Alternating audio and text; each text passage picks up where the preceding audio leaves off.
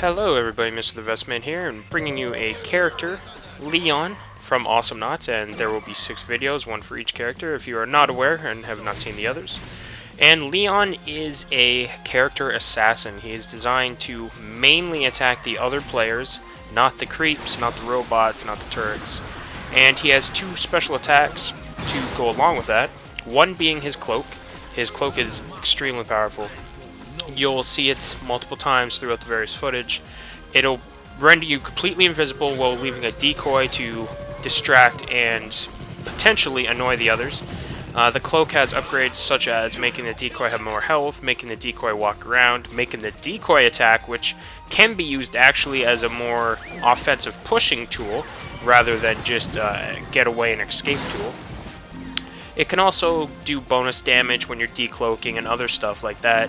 The cloak is pretty well mandatory for Leon because he's very, very weak. He's one of the weakest characters, so there's going to be a lot of instances, as you can see right there, where you're going to want a cloak. You're going to want to be able to sneak around. It's very, very useful. The other attack is his tongue. It's a grab attack, which, if you've played a MOBA, you know grab attacks, stun attacks, anything of that nature are very, very useful. Very true in this case. Leon is naturally a very fast character. One of, if not the fastest in the game, but there will be times when the player gives you, dips out on you.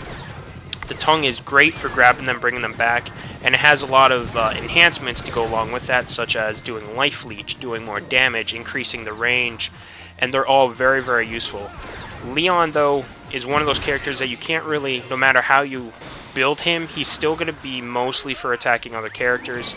You can certainly farm on the little robots, on the little creeps, but he's really not designed as a forefront leading the charge character. He's the kind of guy that's going to cloak, he's going to jump around the map, he's going to go to tactical hotspots and try to take out your enemy where it's needed.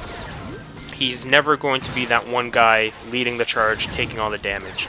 But yeah, that's Leon, and we will see you on the other 5 videos.